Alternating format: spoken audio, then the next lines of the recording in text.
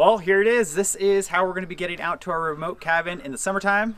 We bought ourselves a nice boat. This is a river boat. It's specially made for going in very shallow water, and that's what we need because we're going to be running a river for about 60 miles to get out to our cabin. We actually purchased this boat in February 2nd, I believe, and today is May 27th. So we were very anxious to get it. Took a long time to get it. They had to get it shipped up here to Alaska. They had to get it built for us. They did a couple special things for us, and we finally have it. We're very excited to have this thing. We cannot wait to get on the river and try it out. You may remember we already had a boat. That boat was a lot different. That was a 14-foot John boat. This one is 18 feet long and it's 60 inches wide, so it's a lot bigger of a boat and carry a lot more weight. Our old boat only had a 5 horsepower prop motor. This one has a 65 horsepower 4-stroke jet motor. Should be no problem getting out to our cabin with us, the dogs, and all of our gear.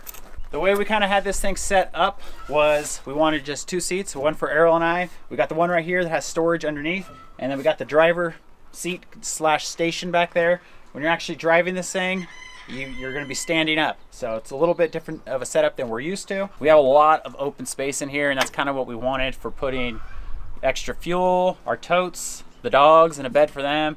Any gear or any food, any supplies we're going to be hauling out to the cabin is all going to go by this boat if we're going out there in the summertime. So we wanted lots of room in there to put all of our stuff. It has a jet unit on there, and the way it works is this motor started out as a 90 horsepower, but when they take the prop off of it and they put a jet on there, it lowers the horsepower down. So we're sitting at 65 horsepower right now, and you can run very, very shallow water in this boat, about 3 inches if you're going fast. So we'll see what we can do. We also had these trim tabs put on there. These are like automatic adjustable trim tabs, and these help you just kind of get on plane a little bit faster and allow you to go in a little bit more of shallow water. So the motor, this one is a 4-stroke. Our old one was a 2-stroke, so this one's a lot more fuel efficient, a lot more power, and it's a 4-cylinder motor. So it's got 4 cylinders in there. The boat came with one 12-gallon gas tank, which is right here, and they're kind of removable. We ended up buying another one, so we have 24 gallons of gas we can hold, and then I think on our first trip out to the river we're going to pack an extra 5 gallons of gas, just because we don't really know how much fuel we're going to burn in this thing yet until we actually get out there. So this is how you operate this thing. Standing up right here, you got your controls, forward, reverse, neutral. We've got a couple charging ports, USB, and then your standard cigarette lighter, and we have a bilge pump, I think that's what it's called. I think that's how you say it. And that basically just pumps water out if you get any water in the boat, which if you're coming in and out of the boat, you'll get water in here. As far as navigation, we were gonna get just a mountable unit, but we wanted both of us to be able to use the GPS. So if Arielle's driving and I'm sitting up there, I can look at the GPS, or vice versa. So we ended up just ordering a small Garmin. I think it's got like a 5 or 6 inch screen. That hasn't come in yet, so hoping in another week or so we'll have that, and that can kind of help us navigate the river. We've got under seat storage in this front one right here, and we've got these really nice seats. So pretty cool little setup. These seats pop up like this, and you know, they swivel all around. So really nice, comfortable seats. So these types of boats around here, they're really not just out cruising the lake type of pleasure boats. They're more like a tool. They're transportation, they're for utility, and that's basically how we have this thing set up. You know, just super simple. And we wanted to go with a new boat because we wanted something reliable. If you're out on that river, it's not like if you're on a snow machine and something happens where you can maybe walk out of there or, you know, get some help. If you're on that river, you know, you're on the water. So unless you're swimming out, you're pretty much stuck. We wanted to have a place to mount this extra fuel tank, and we wanted to keep the weight forward. So I put in a couple hooks on the front. This fuel tank will go right there, and I got a strap that straps this on the front, and then when that tank gets close to low or runs out, we'll just switch them over. And then today is going to be the maiden voyage of this boat. We got the dogs loaded up, we've got our fishing poles, got our net and a little bit of gear. We're going to take it out on the lake since this is our first time operating this boat. This is actually our first time operating a river boat, so we're going to have kind of a learning curve. And we also need to go and put 2 hours on this motor of the break-in period. We've got a few things we need to do. We have a storm coming in, but it's going to rain the next few days, so I think now is our only chance to get this boat out and go have a little bit of fun. We're going to do some fishing too. Come on, Bo. Come on, Bo. Oh, great. So Bandit's been really excited to take the boat out. As soon as we brought this thing home a few days ago, he's been like out here in the boat, around the boat. He doesn't want to be left behind. The dogs have a lot of experience riding in boats. Our old boat, our other old boat, canoes, they absolutely love it. So we're definitely bringing them. We'll throw a dog bed in there for them. All we have left to do is stop by the gas station. We got to put some premium in this bad boy, and we're heading out.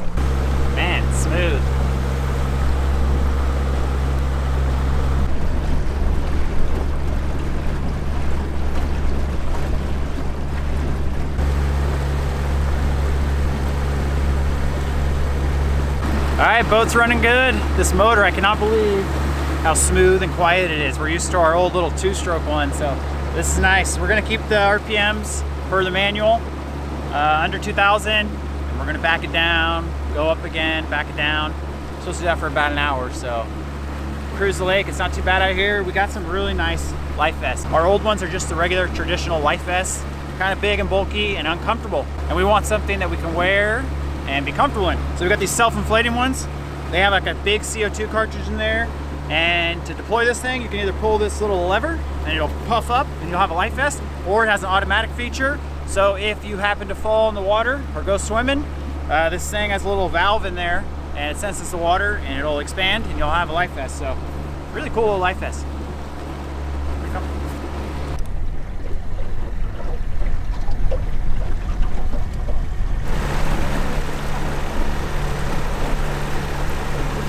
Right, we are just varying our speed. It's gonna take an hour, so we are looking at the houses.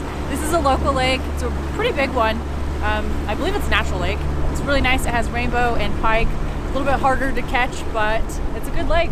So we'll see if we get this done. The break-in period, we'll go fishing for a little.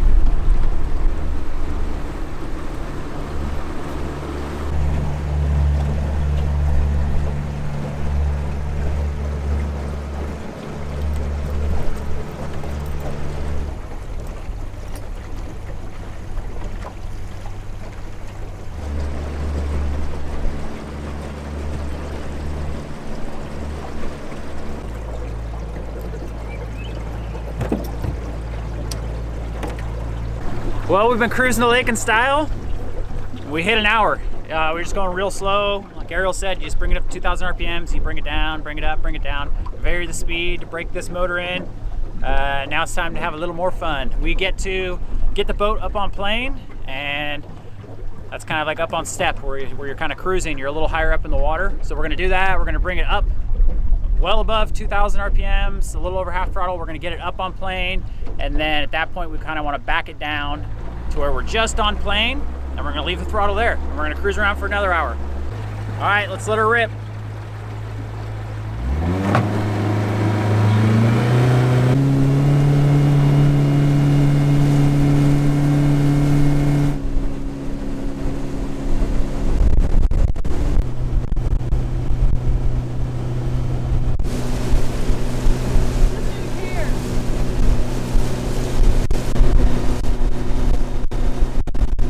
Well, we don't get the nicest days here all the time, even in the summer. Well, I guess it's not summer yet, but we're getting there.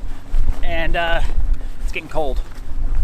Gotta get a jacket on, but we're gonna continue ripping around. This thing is smooth, loving it. Are we ready? Okay, move slow. You get up on step slow, right? Just try it out. Bandit. Back up.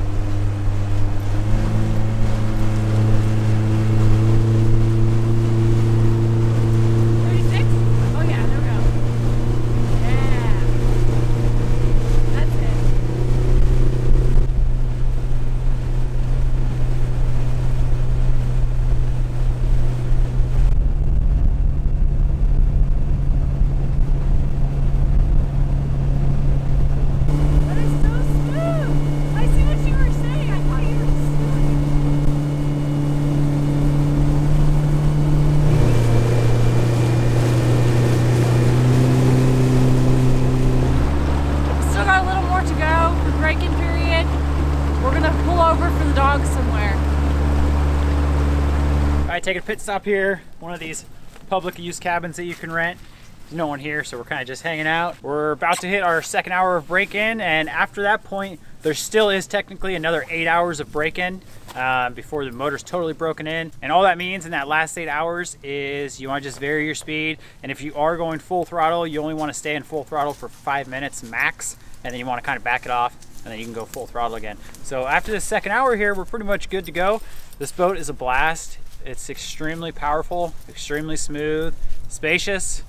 It's pretty awesome. I'm not gonna lie, I don't think we burned much fuel either, so this is kind of a good test out here today to see how much fuel we're gonna burn. We're only running it for 2 hours, and we're not in a river, so we're not fighting a current. So, you know, there's also gonna be a learning curve once we get out on the river. One thing I have noticed is I think next time we load this boat down with our gear, we're gonna put all the heavy stuff in the front, because when we started to try to get on plane, I noticed that the front of the boat was a little higher up until one of us and the dog sat in the front. So looks like we're just gonna be tying our gear down on the front. But we're gonna go over to a cove that we like to fish and do a little fishing, see if we can catch some pike or a rainbow. Come on, boys. Oh yeah, get mud in the new boat. Bo. Oh yeah.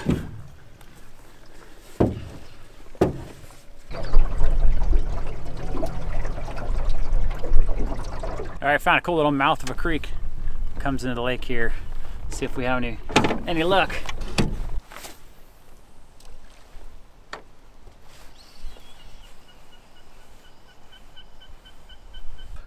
I hooked into one. I don't know what it is. It's probably a pike. No, that's a pike. Yeah, it's a pike. It's a pike. Little guy. Nice little one. Come on, we gotta get the first fish in the boat.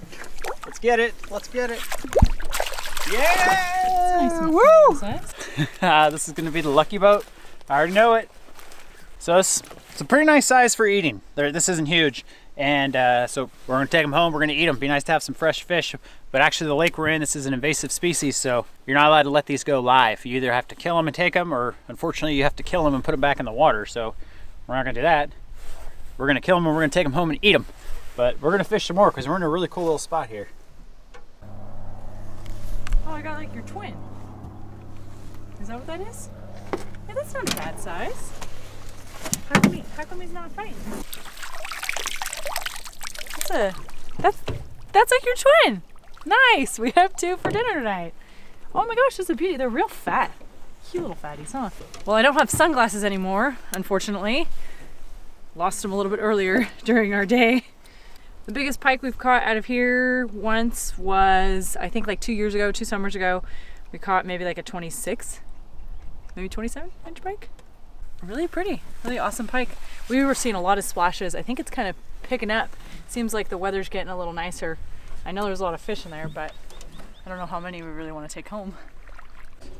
So they're biting like every single time. Pretty exciting, we got another one. We haven't had pike in a while, so I'm pretty excited. This is a nice one. I think this one may be the biggest one. Yeah, this is really cool pike fishing. It's we're throwing these lures in there to the spoons. I switched to a spoon, that's what Arielle has on, and you can actually see these things like sharks. I like the weeds. Coming after them. Yeah, we're just fishing these weeds. We found a nice cove. I don't think we've actually fished this cove here before. No. No, but we're getting some fish in the new boat. This is awesome.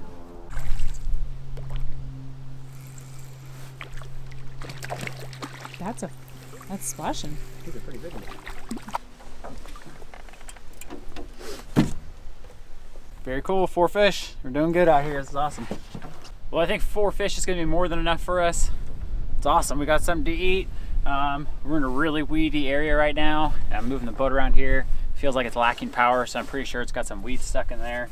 I'm gonna turn the motor up, see if we can get them out real quick, and then we're gonna keep on cruising around the lake. We got some more breaking in to do.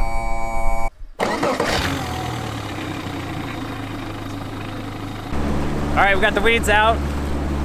We're performing well now.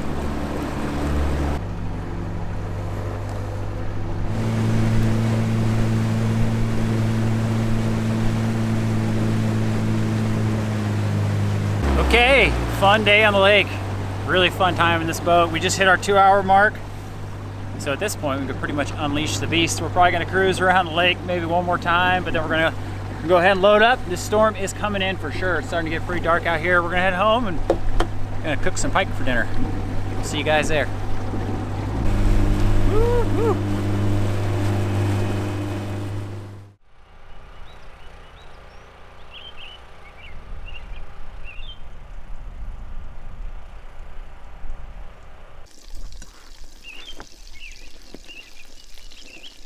Okay, we're making good dinner. We're frying up this pike. We've breaded it. I marinated it earlier, and we've got some oil and a little bit of butter over there. This is gonna be delicious. We had a great time out in the boat today. We are gonna go out and test it out a little bit more, get a little more comfortable with it. Probably hit the river a couple times before we actually make the long 60-mile journey out to the cabin. But sooner or later, we will make it out to the cabin on that boat, and we really look forward to it. Let me get this pike frying up.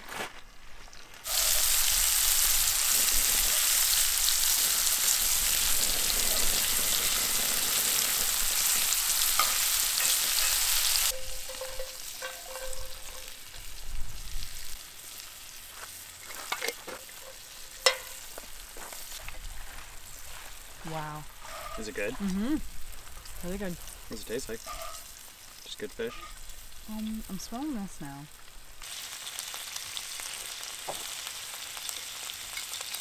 Hot. Very hot. Oh yeah.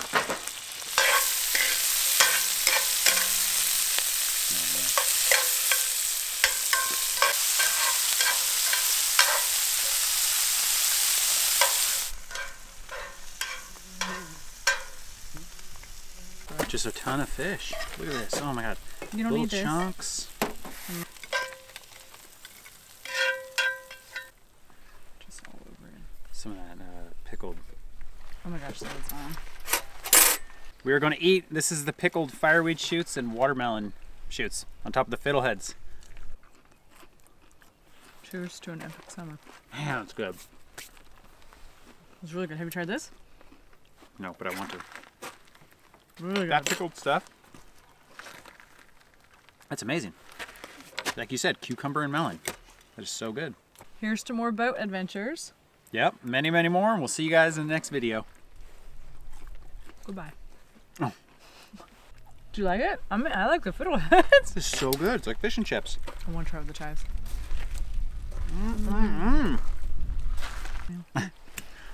Oh, look at some fish with it.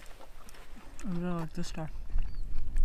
Normally I would not, like you said the other day, when you're foraging greens, you wouldn't think you'd like eat it like this. Or That- want a lot of them, yeah. Tastes like a cucumber melon hybrid. It got stronger. Beautiful meal. The apple cider vinegar made it amazing.